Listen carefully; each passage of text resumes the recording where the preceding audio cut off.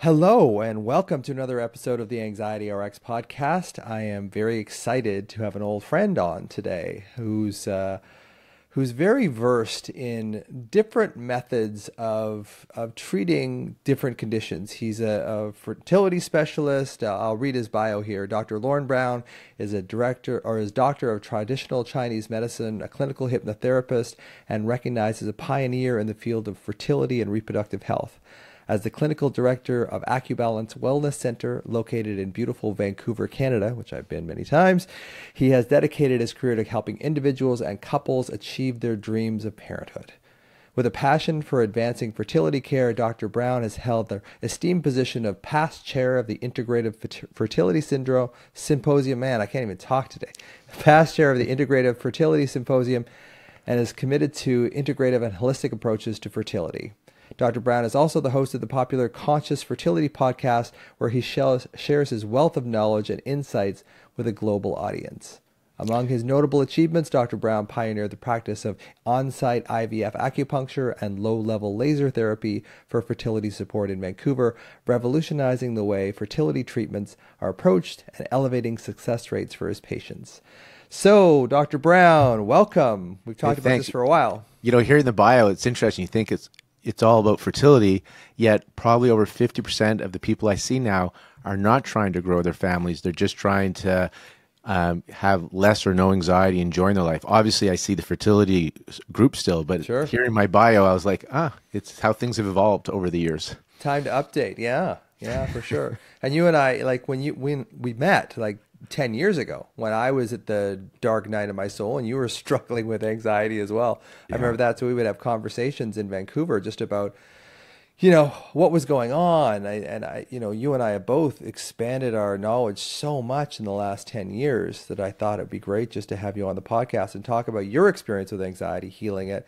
And we have slightly different perspectives on it. So I thought it would be great to just talk about how we each handled our anxiety, how it kind of went up, how it went down, what worked, what didn't work, that kind of thing. And you and I are both we're not anti-traditional medicine. We just sort of see the limitations of traditional medicine. Yeah, it's a good point, because we're not anti. I like integration, and yet we know it's incomplete and that there's other ways to heal. And so we're open to going outside the box to find that healing, because the box didn't work for us. Right. So That's otherwise exactly right. That's exactly right. Like I used to get letters when I was a GP about psychiatrists sending me letters that said, "Oh, the patient failed antidepressant therapy." It's like, what? The patient failed? It's like, no, I think antidepressant therapy failed the patient. I think that's what happened. And the way we frame things in medicine is like, well, not our fault. Yeah. So there's definitely limitations to traditional medicine, and I've admired your work in fertility for a long time, but I think it's just, it's energetic, as we both talk about. There's this mind, body, spirit to healing, and traditional medicine and psychology to some extent doesn't really address the spiritual component to healing. Yeah, there's a spiritual component, and the current medical model has kind of cut the head off from the body. And it's a mind body. And as I've heard you share many times, and I agree with, there's a body up, there's a top, bottom up and top down, right? Yeah. So the physical affects the mental, emotional, your gut microbiome, your health, and the mental, emotional impacts the physical. And so if you're not addressing both, you may not get great results. And in my practice, when people came to me for acupuncture and herbs, it was quite surprising that majority of them were struggling with depression, anxiety, but they were on all these antidepressants. And so I was suspicious of that approach, since they were coming to me paying out of pocket to help to resolve that, and they're on these medications that weren't kind of giving them the joy and peace and relief they're looking for. So I went to pursue other things, and that's how we met at a conscious workshop at Gila Golub. We met there, and I've trained in clinical hypnotherapy and Marissa Peer's rapid transformational approach, EFT, Psych K, Bill and Banks healing. Just constantly trying to find ways, and Chinese medicine really understands the soul and the spirit in the medicine. That there's this, we use the word energy. It's probably not the correct word, But there's consciousness, information, energy, because the reason I say that, Russell, is I've witnessed remote healing. There's research on remote healing, and energy dissipates with distance.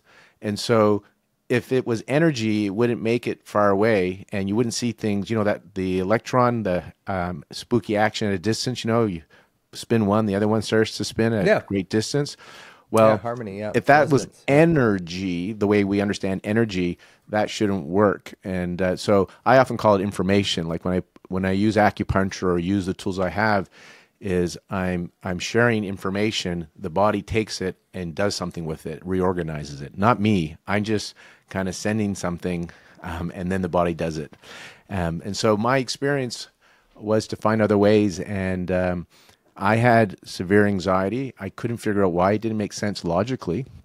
And that's what brought me to the conscious work. But I did find something physical. It was bidirectional, but it wasn't enough to solve it. I had a root canal done that, I don't know if you know the story, that went bad. And I went to a couple of dentists that said everything looks fine from the outside, and finally went to a biological dentist. And I literally said, I think I have this underlying infection in my jaw from this root canal. It is sore. It bothers me. And I think the inflammation is going into my brain and making me insane because I'm losing my mind. And he basically said, well, if you've had an infection in your jaw for the last year, you should have all this deterioration in the bone. So let me throw you in and x-ray you.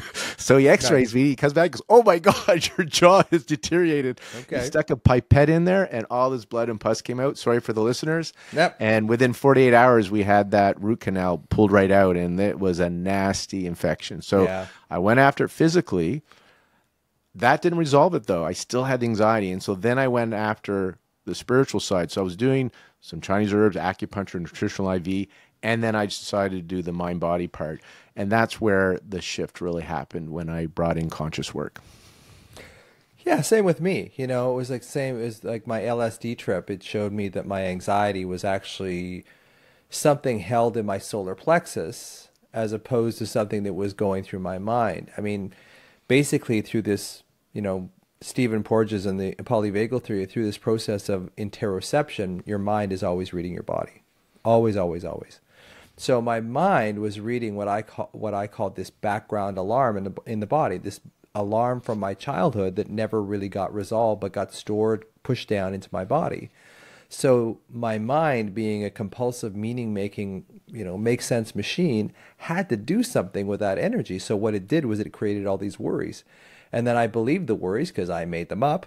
And then that actually aggravated the alarm, which aggravated the anxious thoughts, which paralyzed my prefrontal cortex. So I couldn't actually assess the thoughts rationally, because we all have these things like we get freaked out about something, and then a day later we look at it and go, why did I get so freaked out about that when it really wasn't that big of a deal? And it's because your prefrontal cortex went offline. The ability of your brain to kind of take the executive function and say, you know what, this worry is irrational and you don't really have to worry about it. So when that gets removed, one, we make more threat when we're in survival physiology, cortisol, epinephrine, norepinephrine in the brain. And then we lose the actual part of our brain that would tell us that the worries are nothing to worry about. So we get hit twice. So I think that's where the spiritual thing comes in. And I think that's where, when we get into these things where we have a physical ailment of some kind, and then the mind gets into this thing where it starts to compulsively worry or compulsively make sense or make structure out of the situation, we actually get in our own way. And I think one of the things about acupuncture, hypnosis or whatever, it helps us get out of our own way and actually heal. Well, it seems like there's these subconscious, these programs we're running. And so this is the alarm, because they're running and they're, as you said, all these stress hormones are being activated, which lead to chronic systemic inflammation. And from a fertility perspective, that leads to accelerated biological aging, premature degenerative diseases, and I believe premature fertility decline. And when you're in this alarm state that you talk about, the polyvagal theory, your body starts to mobilize its resources for survival. And that means these resources aren't available for healing, creativity, and reproduction.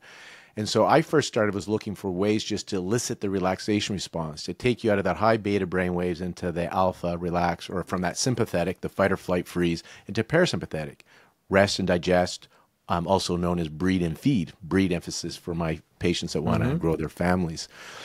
And you find ways about playing with the vagus nerve or breath work, not breath work, that's a different term, certain breathing techniques to elicit the relaxation response, guided meditations, all these things. There's so many tools out there to meditation to bring us out of that that alarm situation. And where I'm curious where you're at, because we talk about spirituality, it kind of gets woo-woo, but I used to have a show called Conscious Talks, and then it evolved into the Conscious Fertility Podcast. And I'm bringing in physicists and psychologists and researchers. You're on there as well. Of course I am. You're on there. Of course you are. And people start talking what we call spirituality, but basically there's this another dimension, or there's another aspect of ourselves that we don't talk about in conventional medicine. And so it seems like the tools that you're using, working with your younger self, the tools that I use in my practice that incorporates inner child work, younger self, I believe now, from my own experience, what I see with the people I work with, and then all the people I've been talking to, that there's a way to tap into this sixth sense. Because we have the five senses, and that's kind of where allopathic medicine that's the box. Yep. And there seems to be something beyond the five senses. And what I'm hearing and learning is that we tap into this, what they call the present moment. And when you're really in the present moment, you start to access your higher self, which has all human potential. And this is where healing happens. And what I see in my practice and my approach, which I call the notice, accept, choose again approach, you have resistance. So you're in alarm. You're fighting with reality. You're struggling. You're suffering.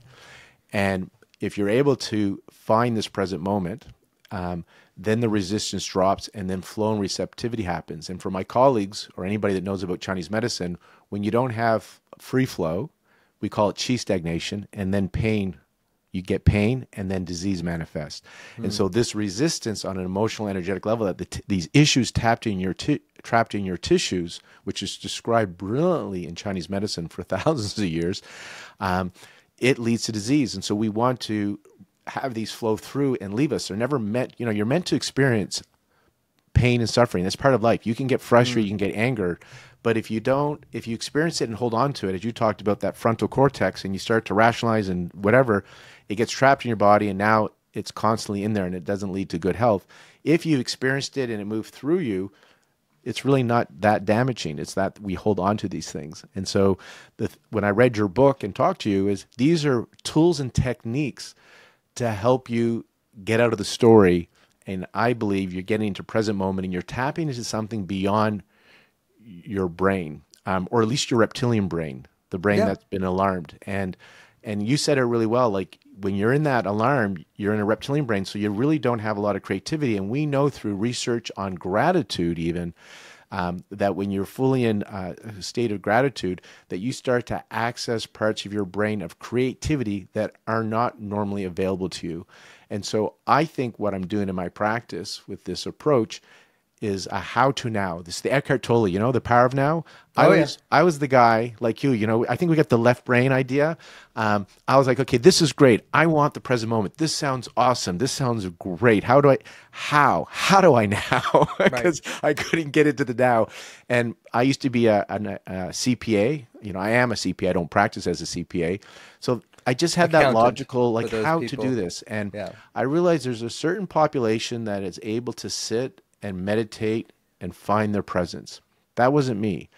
I actually needed to get into being, which sounds counterintuitive or paradoxical, but the techniques I use are doing techniques to bring you into being, and then your action comes out of your beingness. And this beingness is in the present moment. And I believe what's happening is we're lowering the resistance. We're going from the reptilian brain to whole brain, and now you start to access parts of your creativity and healing that you did not normally have access to.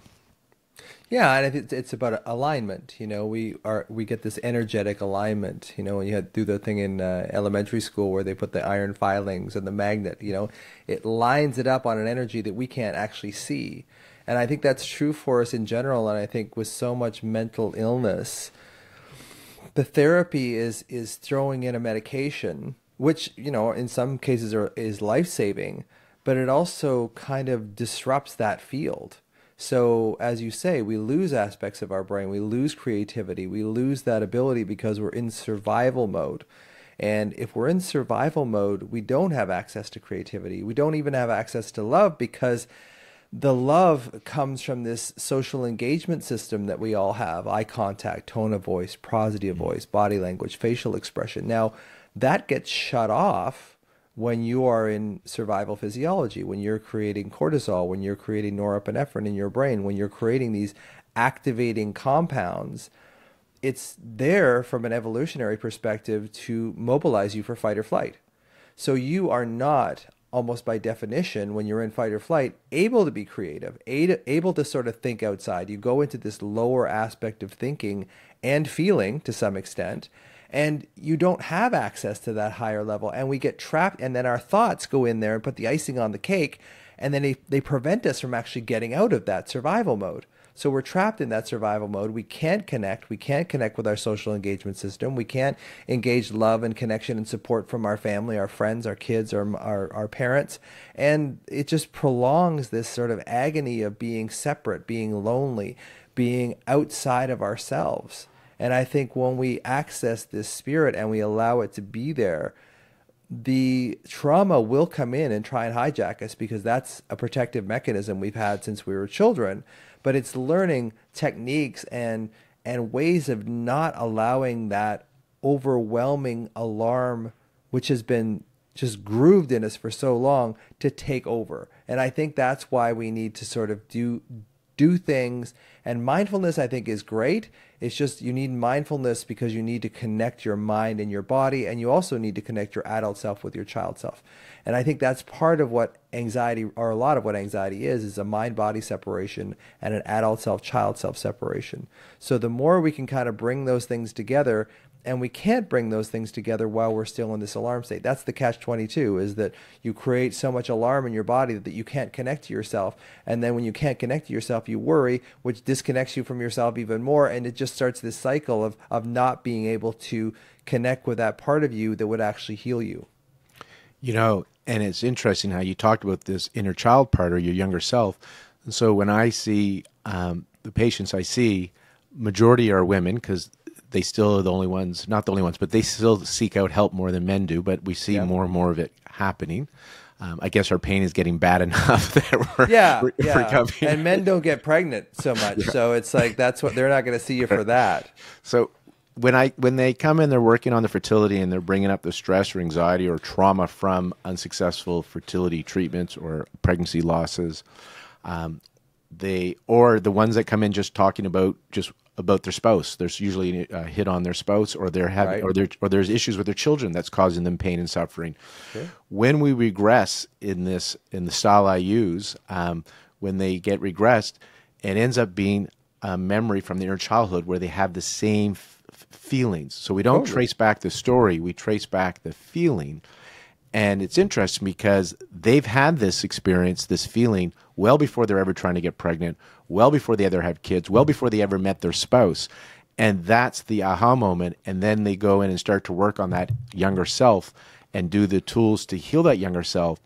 And how I try to understand it, Russell, because I don't know if my brain has to tag it somehow, like, because it bothers me if I can't understand it. Although some of my teachers say it just says, do the process work, have faith. And I'm like, yeah, I can't. I need a little understanding. So here's me from my training as a clinical hypnotherapist. I made sense of it that your subconscious only knows the now. And it can't tell the difference between an inner and outer experience. I'm talking about why I think the younger self or inner child modality is so powerful. Mm-hmm. And so that's why when we go to a movie, we can laugh or cry, even though we know those are actors and actresses on the screen. Right. Because we can't tell the difference between inner and outer experience. And it only knows the now. And so when we do inner child work, to me, it's like, for those that remember CDs, we used to play music on CDs. If you had a song that was playing I'm Not Lovable or I'm Not Good Enough for 50 years, sure, and I take a CD burner and I burn a new song on it that I'm whole and complete, I'm lovable, I belong, the next time I play that song on the CD, it doesn't matter that it played a different song every day for 50 years, it will play the new song. When you have that healing on that younger self, when that clicks, then it's like you've burned the program onto that inner child. And it's as if, as an adult now, as your 50-year-old self, that adult self starts to live as if they got that childhood, because the subconscious can't tell the difference. So if you start to practice younger self work, you're burning on a new program, and you now start to live as if you had that. And that's why I think it's John Bradshaw says you can still have the champion the inner child. You can still have a great childhood. So Right. you get to do this work. And people sometimes think, they think it's so silly to connect with their younger self. But it works. Like when people come to my practice, women are, in their 50s and 60s, and Yeah. some that are trying to get pregnant in their 30s. And next thing you know, I ask them just like when, because they're worried, they're talking about something now. We're using my tools, just Right. like when. Next thing you know, a memory pops up that they're 5, and they're crying, and they're there. Why? Because the subconscious only knows the now. So now they've elicited the younger self that's 4 or 5 years old. So it's happening now. They're full on tears.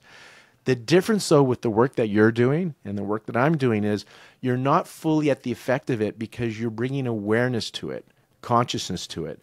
And I think of that expression I've heard many times, that to transform the darkness, you bring light. Light transforms or transmutes the darkness. I interpret this as darkness is these uncomfortable feelings, these unconscious programs that no longer serve you. Light is awareness. And just by bringing awareness to the darkness, it gets transformed. So it's different than when you're in the story and you're believing it and your alarm's going off. The alarm is going off, and you would know this as a neuroscientist, the neuroplasticity of the brain. To change it, we have to elicit it, and then we have to give it a new story, right? And so you re-experience it in the body, you feel it, they're Yep. crying, and now you bring in the tools to change the story. Yeah. I mean, I think that's a lot of it. I'm reading a book called The Boy Who Was Raised as a Dog by Bruce Perry, and he's a neuroscientist and a psychiatrist, and he talks about we create these patterns in childhood, these defensive accommodations, they call it in somatic experiencing, or coping strategies. We create these strategies as a result of trauma in childhood that's not resolved at the time that it occurs. And we run that program for the rest of our lives. It may get more sophisticated as we get older, but that underlying program is still exactly the same. And the amygdala never forgets. So the amygdala never forgets anything that's ever hurt you, or anything that's really been wonderful in your life too. But mostly the amygdala is there, and it's involved in just about every fear response in the brain. But it has no sense of time. So when we go back, when we regress, when we have a fight with our spouse or whatever, and it gets very heated, both of us turn into 8-year-olds. We Right. both regress into that place where we felt helpless and powerless as a child. You're maturer than I am. I turn into 4. Well, yeah. So it's one of those things. So we can't speak properly. There's a whole bunch of stuff that comes out. And sometimes what I'll do with couples is I'll say, well, and Cynthia and I do this, my wife and I do this. We have a picture of each other when we're about 8 or 9 years old. And then sometimes when we're having an argument or whatever and it's getting heated, like I'll think of that picture, or I'll go and look at that picture and think, well, that's who you're dealing with right now. Mm-hmm. And it just creates this sense of compassion because you see this little child in the other person, like that little poster behind me there. And it's just, it really is something that gets started in the body, I believe. There's a place in our brain, ironically, I'm starting with the body, but there's a place in our brain called the insular cortex. And the insular cortex is kind of what mediates top down to bottom up. So it mediates the mind changing the body and the body changing the mind. It kind of goes through the insular cortex. So I believe that when we get traumatized as children, that insular cortex creates this emotional signature in our body. And that same emotional signature we feel now when as the exact same as we would have felt back then. So of course the same kind of powerless, helpless feeling comes up as well. So that unconscious, it lives in the moment, but it can transport you back into the past without you knowing it. So we get transported back in. And the other thing when you were talking was, the people that I find that object most to the term inner child have the most inner child pain.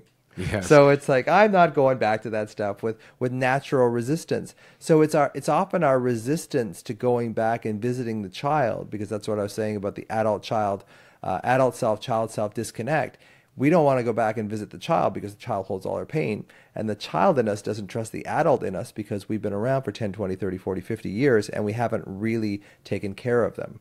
So joining those together, finding that emotional signature in your body, and this is what somatic experiencing work is based on, is finding that emotional signature in your body. Where do you feel that? And can we change that feeling state at that subconscious level? Because a lot of anxiety comes from these subconscious programs that we need to change, but we can't change those things because those subconscious programs don't speak English. They don't use language. Exactly, and that's why with talk therapy, sometimes I see people that do a lot of talk therapy, and I don't do counseling or talk therapy. It's not my I'm training in clinical hypnotherapy, and I have the acupuncture. But I kind of share a story to reiterate what I think I'm hearing you say this, because you can't think your way through this. These unconscious programs, they're imprinted on you. And it reminds me once when I was with my young children, when they were young, my children, we were at a Microsoft store, a virtual reality game, and I'm Spider-Man. So I got the goggles on, and I can look at my hands, and I got the spider webs, and I see my spider boots. And I have a fear, or had a fear of heights at the time. I still do, but I've worked on it a little bit. And in my mind, I'm on a beam high up in New York on a skyscraper, and I'm meant to turn around, and I'm trying to turn around, but I look down, and it is a massive drop, and I'm sweating, my heart's pumping, and I'm willing myself to turn, and I can't. I physically can't.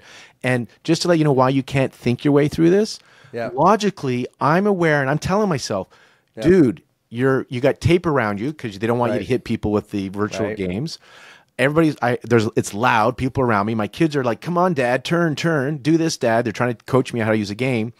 I'm aware I'm in a mall on a flat surface inside Microsoft. I know everything, how illogical this is. And yet my body, because there's the mind-body, my body's saying, oh no, we're going to die here. Yep. And that was like, this is why I think it's so cool. Why we got to go into the body work. We got to go in and find these programs and shift it. And you cannot talk your way through this or think your way through this because it's in the body. Does that kind of resonate with what you were just sharing? Totally. Yeah, totally. My little quote is that you can't think your way out of a feeling problem. Yeah. Oh, great. So it's the same kind of idea. Now, it also reminds me of the way the hippocampus and the amygdala interact with each other. So it's kind of like, I always imagine a caterpillar, and the caterpillar has this huge head, and the huge head is the amygdala, and the caterpillar body is kind of the hippocampus. That's kind of what it looks like in the brain. So the hippocampus provides context. So your hippocampus would be going, hey, we're in a mall. We're in Microsoft. This is not scary. This is not dangerous. But your amygdala is saying, nope, nope, nope, nope, nope. And your amygdala holds sway over your hippocampus. Now, what you can do, and the great thing about the hippocampus is it's growing and changing all the time. So the hippocampus actually provides context. It's the same thing that when you're coming around a corner, if you're walking in a park or a forest somewhere, and you see a stick that looks like a snake, immediately your amygdala will go and jump you back. Your body will jump back. And then you'll look at it and your hippocampus will go, oh, context, context, context. This is actually a stick. It's not going to hurt you, but I can understand why you would think it was a snake, and then you can just walk right by it. So the thing about it is when we get traumatized as children, that amygdala response becomes a lot stronger than the hippocampus can overcome. Now, with time and with work and with different therapies, you can build your hippocampus and create more context and create more safety. But once that amygdala is minted in shock and shame and fear, very difficult to change that, and almost impossible to change that with just just learning new cognitive strategies, because these cognitive strategies in the prefrontal areas and the sort of more cognitive areas of our brain understand English. But the subcortical areas that mediate the alarm and the anxiety in the first place, pons, medulla, amygdala, none of those structures, those subcortical structures, understand language. So why are we trying to use language to change these cortical structures? They have to be changed with feeling, and I think that's where acupuncture and hypnosis and all, we create a different feeling, and we never forget anything, but we can overwrite those programs more and more. And I think that's what we're doing. And I'm going to just keep going here for a second. My colleague Arash Javanbakht at Wayne State University in Michigan, he has this augmented reality so he will put these things over you. And if you have a fear of spiders, it'll put you in a room. You'll look like you're in a room, and a tiny little spider will walk across the thing, and they will monitor your heart rate and your breathing. And then over time, they introduce more spiders, and they actually have a tarantula in the university in the thing. And some people can, after these therapeutic sessions with this augmented reality, they can either go up and touch the cage or actually touch the spider itself. So it's changing your hippocampus in real time. And I told him, I said, this is my idea, is like, can you create a virtual reality of my younger self, of me at 12 years old, that looks like me, sounds like me, and it's from pictures and from audio tapes and that kind of stuff. And he says, yeah, we could do that. It costs about $250,000, but we can do it. And then I envision being able to actually talk in real time with the younger version of you and say, it wasn't your fault. It wasn't this. And that would provide so much context for your hippocampus that it would start overriding that old amygdala response to immediately just fire you into fear and anxiety. Now, it was a long explanation, but I'm sure you're going to have something to say about that. Yeah, no, well, I want to get to the how to now part that I'll connect this, but you reminded me of, I don't remember the episode on the Conscious Fertility podcast, but it's quite similar. So I want to just share this with you. Is they're using virtual reality in the medical field for healing. In this one case, this was just not a healing study, but it was an experiment where the students got to meet their older self, so much older, 25 years older, and have a conversation with them. And what happened is that the students, after this interaction with them, started to change their lifestyle habits and savings because they developed a relationship with their older self, and they didn't want them to have lack of money or be physically ill. And that wasn't, they weren't talking about health and wellness in this study. They just got to hang out and talk to their 25-year-older self. Yes. And as a result, they started making better behaviors today so their future self would have a better life.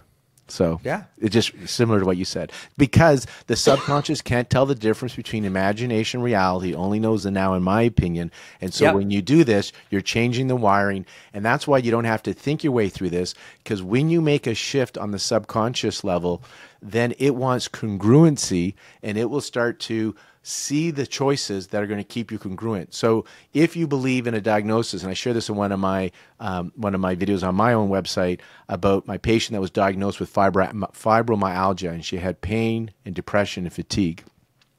And we did a session where she went back to her earlier self where she was healthy. She saw her future self as if it's now healthy. And after that, I call that setting your GPS, by the way. Setting your GPS, as in what do you want now, as if you have it. Because when you drive somewhere, you don't tell it where to go. You set the destination, and then the GPS tells you where to do it. So think of the GPS like your subconscious. It wants congruency. And so once she no longer had this mentality that I have fibromyalgia, and she set on her subconscious level that she was healthy, and she experienced the physical health, like the feelings and the physicality, that was part of the experience. She shared with me when I saw her next that she joined a gym. Now that's not such a big deal, but I didn't tell her to join a gym. She chose to join a gym, and gym would be congruent with feeling healthy, not feeling pain, depression. We know it's good for people with fibromyalgia, depression. But here's the cool part. For the last 5 years, she walked by that gym to go to work twice a day for 5 days a week, and she's never entered the gym. After that session, she had the inspiration to join the gym. So that's the idea. Now the subconscious has a new identity. There's all these things, like you said, I think it was the amygdala can see everything, remembers everything. But if your identity is I'm a victim, I have fibromyalgia, then you want that congruency, so you're not going to choose things that are going to conflict with that. So you won't eat well, or you maybe won't exercise. But as soon as she had this programming change where she is healthy, now it wants the congruency. One other example is one of the celebrities. When I saw Tiger Woods blow up his life, great golfer, he had what you'd call a trophy wife. He had the money. Well, he must have been running a program that I don't deserve to have it all. So it wasn't congruent. So unconsciously, he had to mess that up. possibly, right? And so that's why you can't think your way through it. How do you say it? Because I love how you say that. You can't think your way out of a feeling problem. You can't think your way out of a feeling problem. And the feeling problem, I believe, comes from the subconscious program. So when you shift the subconscious program, the feelings change, and then you start to choose differently on an unconscious or conscious level. And the how to now idea, or I take this from Viktor Frankl. He's a Holocaust survivor psychiatrist. And I took one of his quotes and I turned it into the following to help me with what I do for myself and to share with the people I see.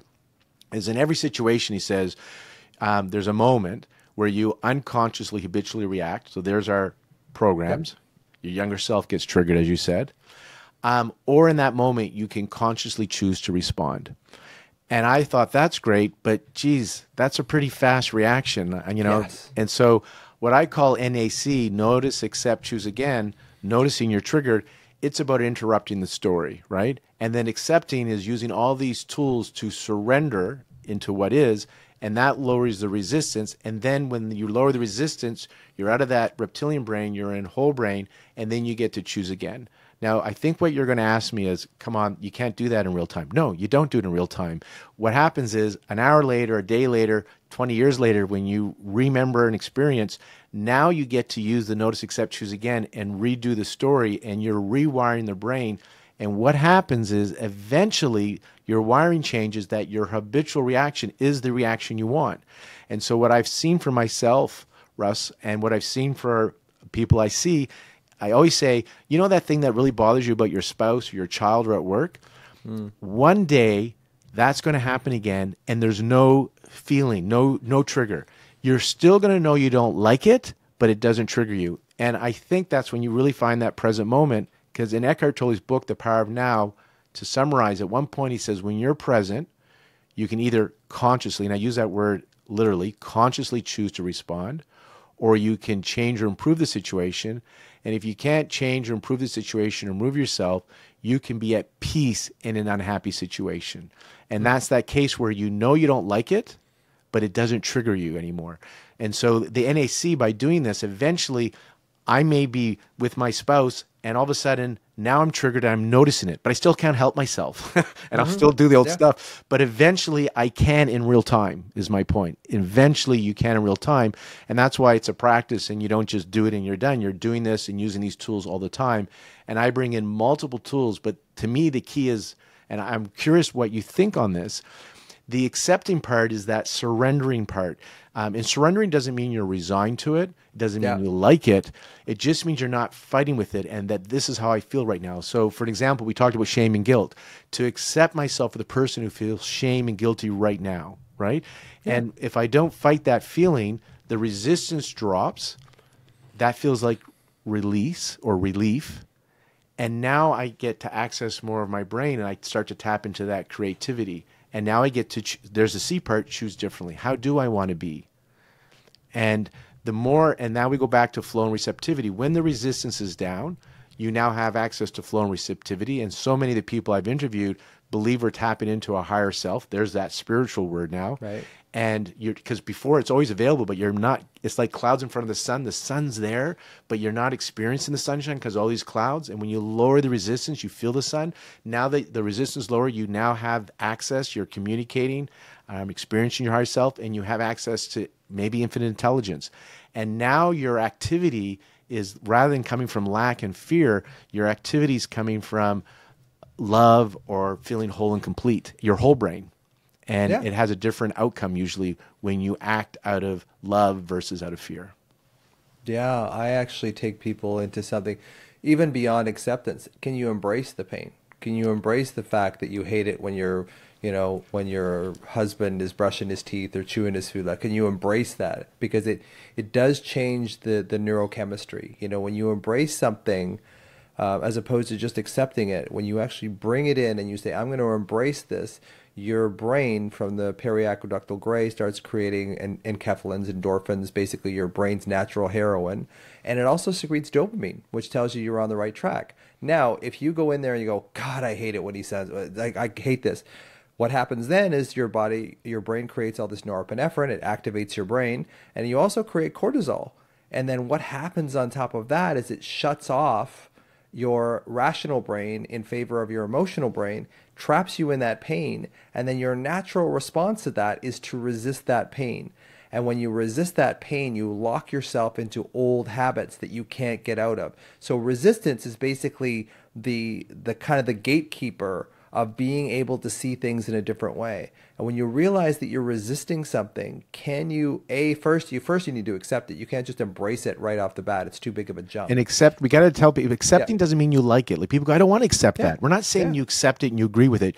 It's Yeah. just you have pain right now, physical pain, or you have this feeling of emotion because it's real. That is really how you feel. That's what, when we say accept, because I want to share with your audience, because people are like, I don't want to accept that. And I go, I didn't ask you, do you like it or do you want to? Can you accept that that's how you feel? Because that is how you feel right now. Like you said, and you got to lean into it, these uncomfortable feelings. That's the paradoxical thing. When you finally really accept and relax into it, and you don't need it to change, so you're not attached to from an outcome, that's when you can change it. Exactly. That's exactly what I'm saying. Because, when you embrace the stuff, like you said earlier, it's a lot of just like when. I hate when my husband chews loudly because my dad used to chew loudly or whatever. It's usually something from your past. So if you can embrace it almost academically initially, you change your brain chemistry, you change your attitude, you no longer become a victim. When you're secreting cortisol and norepinephrine in your brain, it primes you to be a victim. Yeah. So your brain will set you up for whatever you decide to do. If you resist something, you will go into pain because pain and resistance are cousins. They go together. Well, that's So as chi soon as- stagnation, Russell, in Chinese medicine. exactly. Resistance, Yeah. and it's. I mean, it's. I don't know how to say it in Chinese, but I'll give you the English translation. Is when there is no chi flow, there is pain. Right. So chi stagnation is resistance. I mean, that's what we notice. We need flow and receptivity, and when we're fighting with reality, we lose our free flow and we have pain, and then disease can manifest. Talking about the spouse that's chomping their food, just to show you this stuff that Russell talks about in his book and what I do in my practice, it's simple. It's so simple, anybody can do it. It's not easy, otherwise everybody would do it, but it's definitely simple. So my spouse snores at times as well. And I remember it was keeping me up. And then one night I was like, oh yeah, I can do self-hypnosis. So all I did is some self-hypnosis that every time I hear her snore, it allows me to go deeper and deeper into a peaceful state of sleep. And so rather than I don't want to hear it, put my head, because that's what I first did. I didn't want to hear it, wake her up. Now I focus on the snoring as much as I can. And I'm doing some self-hypnotic work where I'm using her snoring. The snoring that bothered me is now my signal for my body to go even to a deeper state of sleep. So I embraced it. I embraced it, right? Yeah, and it's practice. And that's the whole thing about when you practice something, you're starting to overwrite those old default mechanisms that are housed in your subcortical areas that you don't even have conscious access to. So you change the feeling around them.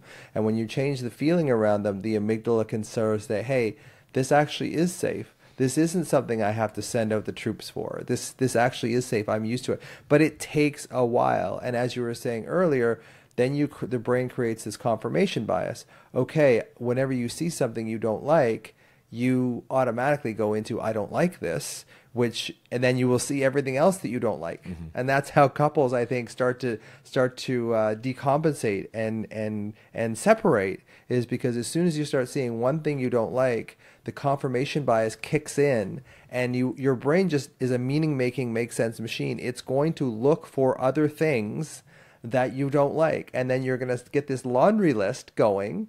And this is how I see couples like destructure and deaminate, because they start seeing one thing they don't like, and then they just stack things on top of it, and then it becomes more and more real. This confirmation bias, then, I'm curious at this, if you can explain this, what I've observed, and is when you do your conscious work, you do your inner work. So you're not trying to change your spouse. Like, you can't change other people's behaviors. You're doing your own work.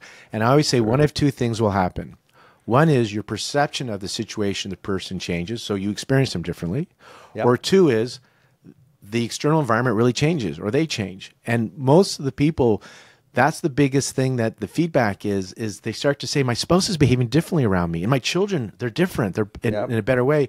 And I try to understand it as that when you heal, you're like a broadcaster or a Wi-Fi. This is the spiritual side, and that you're putting out a different broadcast. And they're picking up on that. And again, it's because you're experiencing them differently. But they're like, no, he's cooking me dinner, or he's making me scones.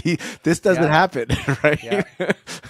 This is so. I said again, you don't have to. This is what when we met, Russell. The biggest thing that I had in our workshop, I remember this aha moment that gave me such relief, because I was trying to change the world. Okay, my spouse has to be this way, my parents have to be this way, my kids, my staff, work, the world, government. I had so many things that needed to change for me to feel good and happy. And what I realized is the external world is a reflection of your inner world. And if you don't like your external world, then go work on your inside. And if you do your inner work, then everything else shifts. Your perception changes and you'll have a different experience. And I was so excited because I was like, you mean I only have to work on me? I can do me. I don't have to work on anybody else but me. I can make me a full-time project. And I felt so good hearing that. There's a few people I think didn't want to take responsibility in our group. They didn't like hearing that. But when I heard that, I was like, this is the best news I've heard. I only have to fix me. I'm in control. Yeah. And I think that's true. And I think a lot of us with trauma in childhood felt powerless and out of control. So, and then we adopt this victim mentality, right? So I don't see people with chronic anxiety who don't see themselves as victims. It's just, and that's neurochemical as well. Like I said, you create norepinephrine in your brain and cortisol in your body, and you paralyze the part of you that actually could change, and the part of you that could, the prefrontal cortex, that could actually direct you into a different way of being. But it takes practice. And what you were saying earlier is when you change, some people won't like it. Like when you start, because especially around your family. So this is the paradox of healing, is that when people get better with anxiety and they start seeing like, oh, I don't have to worry. They get worried when they're not worrying, because worry was a way of making themselves, was soothing when they were a child. So we adopt these sort of strategies as children and we ride them until the wheels come off. And then our confirmation bias looks for the fact that those subcortical programs are true. So if you're having a bad day and something nice happens, you ignore it. If you're having a bad day and something bad happens, it's like, this is exactly what I'm talking about. So, it's just, you get what you see and you see what you get. And it's just knowing that you can change things without this Pollyanna, like, just think positive and positive things will come to you. Yeah, we're not saying that. They call that spiritual bypass now, I think. Exactly. But we're definitely not saying that. We're actually saying the opposite, to notice and then accept. We're saying that take up a relation with it and notice it. And that's where it's paradoxical. And I'll share a personal story where I kind of connected the dots. I read Eckhart Tolle's book, The Power of Now. And as I shared, I really want that now, because he shared that when you're in the moment, you don't suffer. When you regret the past, you suffer. And when you fear the future, you suffer. If you're in the now, you don't. It's peace. It's bliss at times. Right. And I remember in the 90s, I was studying to be a CPA. So maybe that was clue number one. I can't see that being part of your dharma. It's like I can't see you as an accountant. I just can't. But keep going. But deep sadness came over me, and I didn't really understand what was going on. But I don't know what pushed me to do this. But I decided to go in. It was during the daytime, and draw a bath. Yanni was in the ghetto blaster. Put in some aromatherapy. Lit a candle. I was in shared accommodations. My roommate was female, so all the lavenders and essential oils were there. You already had them there. They had them there, and the candles. And I sat in the bath, and I just noticed where I felt the sadness in my body, and I decided just to lean into it and feel it. And all of a sudden, it's really intense, the sadness. A few tears come down my eyes, and then it transforms into bliss. It's the most beautiful bliss I'm experiencing, and I'm in the bath, and I'm like, noticing how amazing it is. So I try to feel sadder.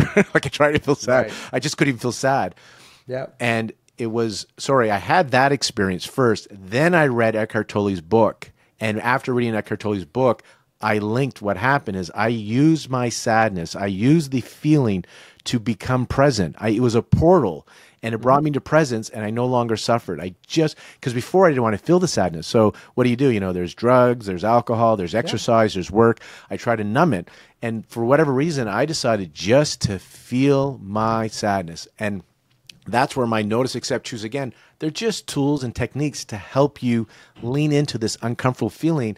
And I say it's counterintuitive, but as you lean into it, when you fully embrace it, accept it, it acts as a portal. The resistance just drops and relief comes over you. And now you're accessing what I believe the present moment, which is greater potential or human potential. And the efforting part is, there is an effort to it, but the efforting part here, this is the doing part, is like if you're lifting a boulder, rolling a boulder up a mountain, it takes a lot of effort to roll it up. But once you get to the peak of the hill and you push it one more time, it rolls and you no longer have to push it. So the efforting isn't trying to feel better. In Michael Brown's book, The Presence Process, he says it beautifully. Don't try to feel better, get better at feeling. And so you're efforting into leaning into this feeling. That's the boulder. And then eventually it rolls down. So you don't create the release. You don't bring yourself to presence. The efforting is, can I just stay in this physical feeling? Yeah. That's been my experience. And then the resistance drops. Brains go from, I believe, high beta to alpha, sympathetic to parasympathetic. And now the choose again is you're present, your whole brain. Now how do I want to be? And now I feel that's where the miracles happen. And I've seen this for a few patients on the fertility side where we have some miracle babies. They actually came in like, I need a miracle baby. And I look at their chart, and in my head, I'm like, this will be a miracle. And this is where this goes beyond what I know in mainstream medicine. It makes no sense, but they've had their miracles because they did their work. And then just people not even trying to get pregnant. I still see somebody that came in with severe pain, and the pain would create incredible anxiety. The difference now, remember the quote, remove yourself, change or improve. If you can't do either, you can be at peace in a happy situation. She still gets her pain, but it doesn't feel as intense in her mind, but she doesn't get the anxiety. And that has changed her quality of life. There is not an emotional component to the pain. Or a cognitive one. That's the thing about anxiety. And that's why when people say, have you healed your anxiety? I say, yeah. Yeah, it's not that I don't get anxious or alarmed anymore. It's just I don't give the alarm any credibility anymore by hooking. Like I always imagine the ski lift. When you're first learning how to ski, you go on that little lift where you clip yourself on and it tows you up the hill before you get on the big ski lift. But it's like I don't give the alarm credibility by just allowing it to start ruling my thoughts anymore. And I think that's a big thing, is separating the alarm in your body, which is your younger self. We haven't talked too much about that, but basically I think it's all pointing you back to your resistance is, I could go and soothe the younger part of me that's hurting right now, or I could just go into how bad this feels. And I think when you feel how bad this feels, you're actually defaulting into connecting with your younger self. So and that is what I think heals us, is we create this sense that we go back to that place in time where we were wounded as children, and we get a do-over in a way. Yeah. If we keep resisting, though, we can't. So that's the thing. You can, and Bruce Perry talks about that in his book about, seeing children with trauma.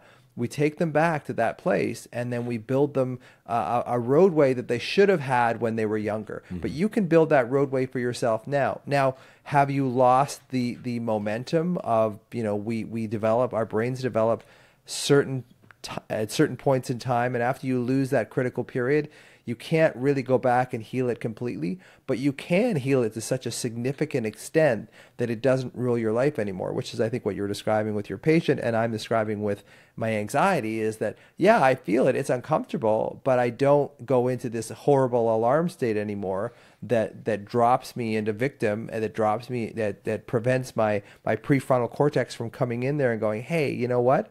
This is temporary. This isn't going to take over your life, and you have a choice here as to whether or not you're going to hook on all these negative thoughts, or you're just going to allow yourself to feel this sensation, even though it's horribly uncomfortable. you can still sit with it. And when you sit with it, it has a chance to pass. But if you keep throwing matches on that fire, if you keep throwing thoughts on it, it never gets a chance to resolve. Well, that's why it's courageous work, because you have to be willing to feel these uncomfortable feelings, as you said, what the younger self has. And often in my practice, to choose again, we bring in the younger self if it shows up in that session. But that's the key, is being able to sit with it. And I believe it acts like a portal, and so much so, to build on what you were sharing, you start to get a little bit excited when you have these feelings, and you're like, what? No, really, because it becomes playful. Like, you start to notice. So that's why I like the notice part. If you can't notice you're triggered, if you can't notice you're in your program, if you can't notice your wounded child has been activated, then you can't heal it. You're at the effect of it, and you're suffering.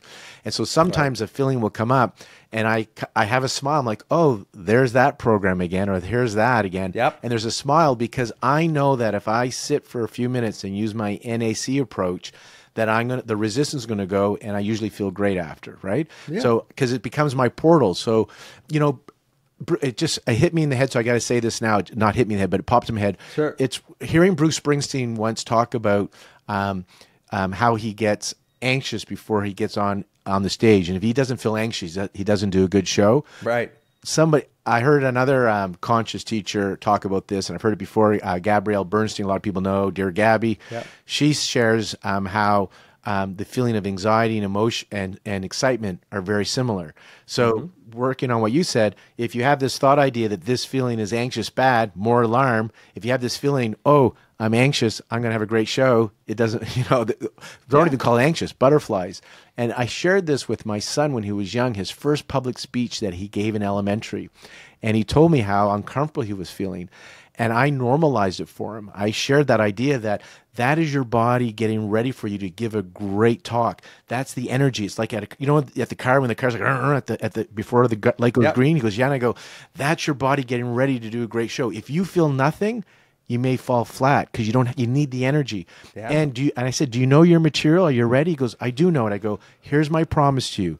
If you're willing to feel that uncomfortable feeling that you're describing, the butterflies, as he described it, 1 minute into your talk, it will disappear. You're going to have the best time of your life. You just have to be willing to sit through that 1 minute. And again, we change the perspective of what that means. Those butterflies. Oh my God, it's bad. And so there's anxiety. Oh my God, I'm going to have a great show. So, and I think that's what you were just sharing there, yes? Yeah, I was exactly the same way with stand-up. Like before you just sort of open the curtain, to come, they introduce you or whatever if I didn't have a lot of anxiety, it was trouble. Like, I knew it was like my brain wasn't going to be as sharp. And it's that kind of that critical point where you need activation, but once the activation goes above your window of tolerance, then it starts becoming, it degrades your performance as opposed to augments it. So I know exactly what that feels like.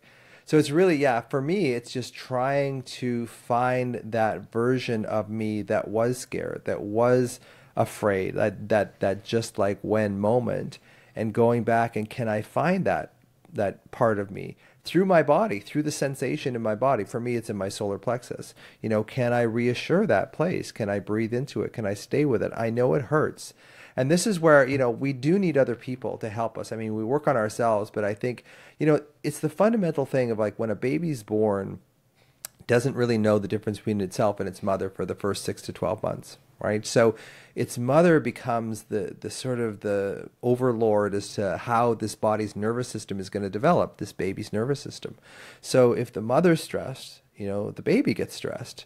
And it's really important to be able to go back almost in that way and say, okay, you didn't get this level of connection that you needed. And maybe your parents were good, but you were just a very sensitive child, which I was, and they couldn't provide you with the level of connection that you needed. But you can do that for yourself. It takes practice, though, because there's so much resistance to actually feeling good. If you spent your life in anxious worry and getting yourself ready for some sort of trauma or trouble, it's very difficult to start trusting calm. And that's why it takes practice. That's why you just do it over and over and over again. And that starts to rewrite the old program. And that's why a feeling of safety is so important in your healing, just to feel safe. And you can learn, coming full circle, you can learn to feel safe even though you have this alarm. Absolutely. And that's where I love it. Eckhart Tolle's, you can be at peace in a happy situation. And so your experience of it has changed because you have changed. And it does take some conscious work, inner work. And I often bring in the younger self, inner child work. I never try to find it. I know, like in your style, that you look for it because I'm a lazy doctor. I'm like, oh no, I got to deal with your inner child. But well, you got to be careful. In medicine, I couldn't do that because I had 7 to 10 minutes with a patient. So now I have more time to kind of let's find this in your body, because I do feel that this alarm that's in your body is your younger self asking for your attention, and it will get louder and louder and louder if you keep ignoring it. So it shows up when it's ready, because I know some colleagues, because this has become popular. Your book has helped the younger self become popular, so they'll come in and they're like, we got to find that wounded child. And I'm like, we'll work what's happening today. And I just gently, just like when is an earlier time. And then, then we just continue on. And somewhere in one of the first couple of sessions, it comes up, right? Yeah. But I don't look for it, because again, I'm not doing counseling or therapy. I'm doing conscious work. I'm doing some clinical hypnotherapy. And so whatever shows up, and I just facilitate, because they're doing the work. And there's that trust that it comes up when it's meant to come up. I remember working with somebody, it was close to a year, and she made some great changes, great improvements in her life, health, and emotionally, but she didn't remember much before age of 6. And then similar session, just like when, and the same memory kept on coming up, after 6.